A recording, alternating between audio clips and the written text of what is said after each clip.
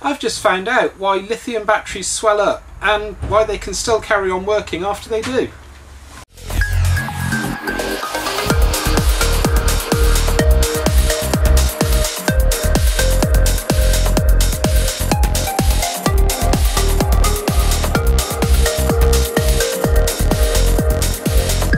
Hi folks, well you may remember this battery pack from such videos as the e-bike one I did recently, and I said wonderful things about this battery pack because I'd had it for 5 years and it had never put a foot wrong.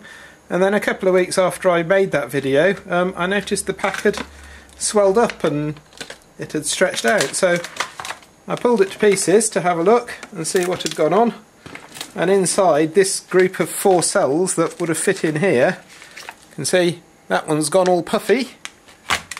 That one's gone tiny bit puffy, and I'm not sure if that's just because it was pressed up next to that one. And those two are still fine. And I've ordered some replacement cells, which will be here in sometime in January, so I'm not worried about that, and I can easily resolder them. But I've seen puffy batteries lots of times, but what actually makes them go puffy? So I thought I'd give a few tests on these and see how they compare for capacity once they've gone puffy. And then open one of these up and have a look and see what's actually inside it and try and see if I can work out what's gone wrong.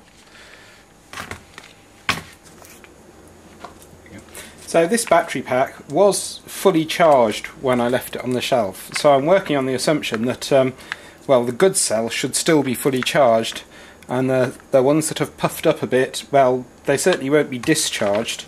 So I'm going to start off just by measuring the voltage across each of these cells.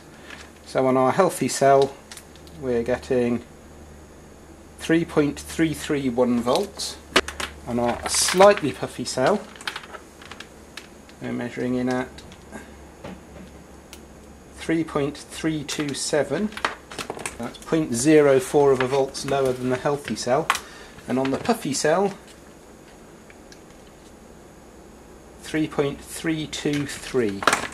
So first thing I'm going to do is run a discharge cycle on a healthy cell and see what the remaining capacity on this actually is.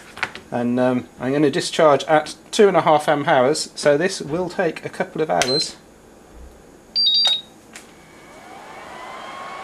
Okay, so we finished the discharge on our normal cell. This figure on the screen is actually wrong by 185 milliamps because I removed the external load from the system and actually did the discharge at 2.5 amps, which is C by 2. So our actual total is 4578 plus 185, which gives us 4763 milliamp hours, which is pretty good going for a battery that's 5 years old, for a cell that's 5 years old. So next up I'm going to try the slightly puffy battery and see how that one gets on.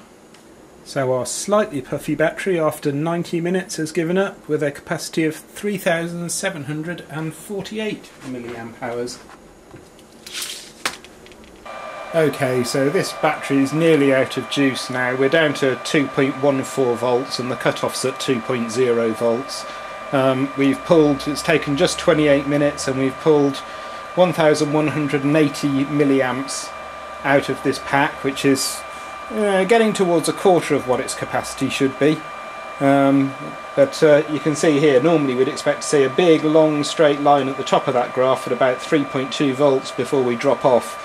And in the case of this cell, straight away, as soon as we started pulling 2.5 amps out of it, the voltage dropped down to 2.94 and we've been going down ever since. And any second now this is going to reach the end of its cycle. Are we going to make 1250 milliamps? Right, so we got 1217 milliamps out of that pack.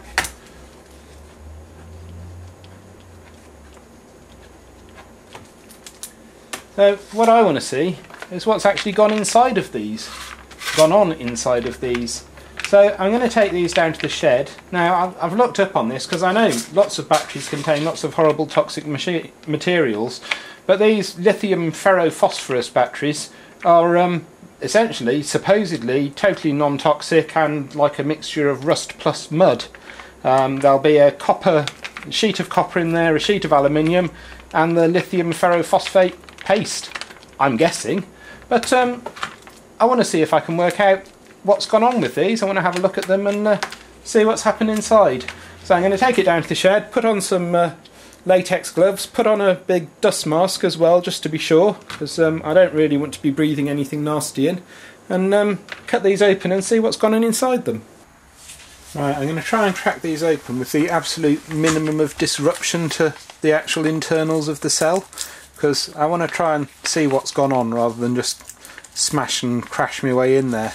I'm figuring that the best way is either going to be Stanley knife or a pair of scissors, and if I can get away with a pair of wallpaper scissors, that'll be just fantastic.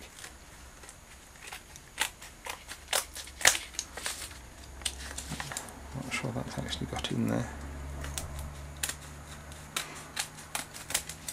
There we go. So we're in there. Let's take this side off.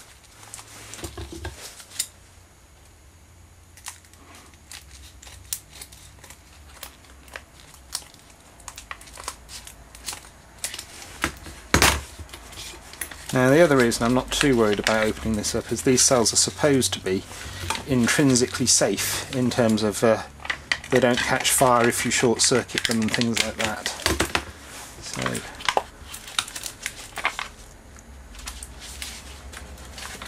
that's interesting that there's a big dark patch in the middle there off to one side. It's noticeably a different colour. I'm not sure if the camera's picking that up, but this area here has gone dark, and that area is still a lighter brown, and that's the same on both sides. It's like the cells, I don't know, become hot in the middle. Now that's actually a thin plate that can come off further.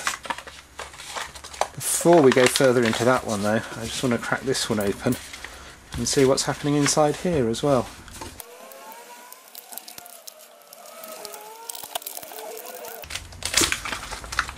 Now this cell has gone a lot blacker. If you compare the two, this cell's nearly black all over, so I'm guessing that the black is indicating the damaged areas, and actually we can see our exposed copper sheet at the sides there. I'm going to crack into this a bit further, and there, that is got a definite bulge on it there, noticeable bulge,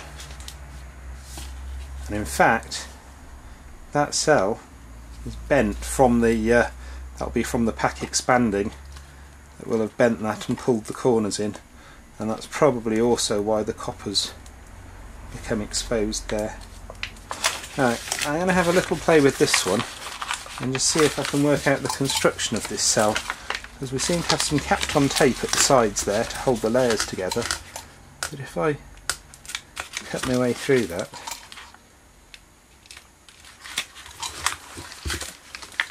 be able to pull these layers apart.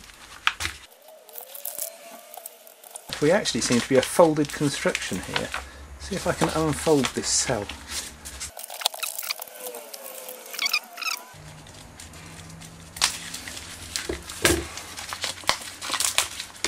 There we go. So we can actually see what's going on with this construction technique now, because we seem to be some kind of origami puzzle. There we go. And that's a sheet of copper coated with, and another one. They seem to be a giant folded puzzle. Oh, I see, so we fold over, it's where you get paper strips and you fold them one that way and over, and then the next one that way and over, and vice versa, and you end up with a big zigzag thing.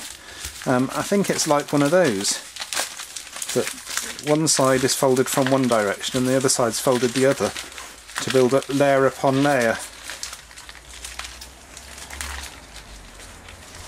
That's kind of a bit of a solventy smell.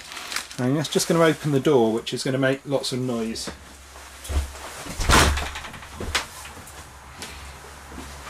But I don't want to breathe in anything particularly unpleasant.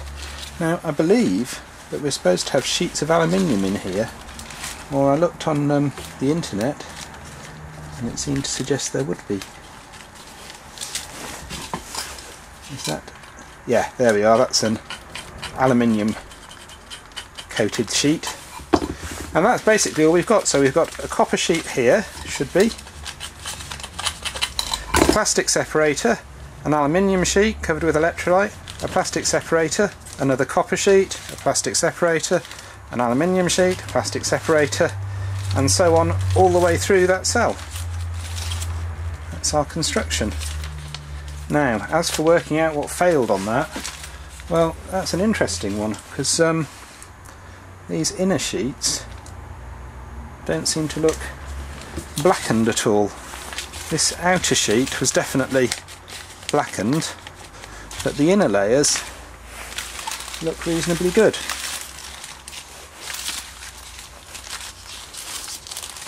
Well, it may be easier to see the damage.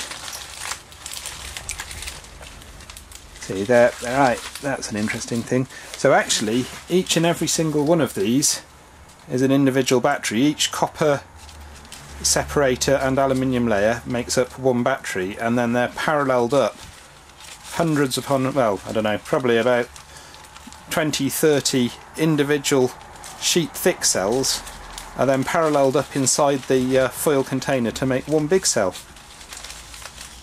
Interesting. Right, just going to have a look to see if we can work out the damage on this one specifically. So,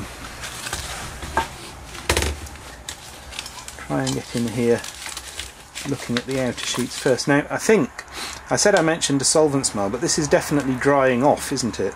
This isn't the same colour it was to begin with, so I think there may be some volatile component used inside the construction of these. They are supposed to be non-toxic.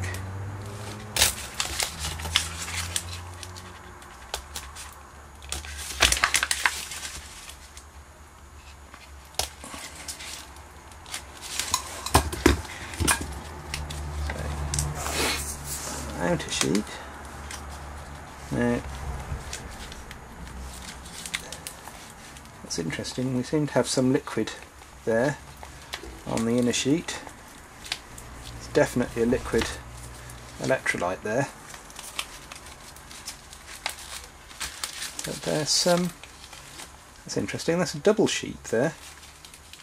The inner layer of this looks wrong. And in fact, they've joined the plastic there. That's interesting. I wonder if that's what's caused the failure. This inner layer, again we've got the discoloration there. Discoloration there and lots of blotches. Lots of discoloration there. And there. And this is throughout this cell. There's lots of areas of discoloration. And it's a kind of a dent at the bottom of the cell. I wonder if that was, that seems to be across all of them, and I don't think I did that. I wonder if that's what's caused it to have issues internally. So I've had a few hours to think since I shot this video, and I've had the chance to look at the footage more clearly, and I still haven't got a clue what made that particular cell fail. I didn't damage the battery, I didn't batter the battery, it's in a hard protective case, so the cell itself should have been protected pretty well from any kind of physical damage. It wasn't over discharged, it was fully charged and sat on the shelf. LiFePO4 batteries are apparently very tolerant to overcharge, so even if there was a fault with the BMS, well, I would have expected that to have affected all of the cells in that particular group. And it was only really this one that was damaged particularly. I think the less puffy cell next door was damaged by proximity to this one. I think somehow or other this cell has developed a short circuit inside and has discharged all its energy through itself, made itself very hot. Some of that heat has damaged the cell that was next door to it as well, but the main thing that's happened is the heat has made the electrolyte evaporate. It's made it all turn to gas, and that's what's made the battery puff up. So anyway, I had great fun finding this out today. This was a good adventure. I hope you all enjoyed it, folks, and see you next time. Cheers!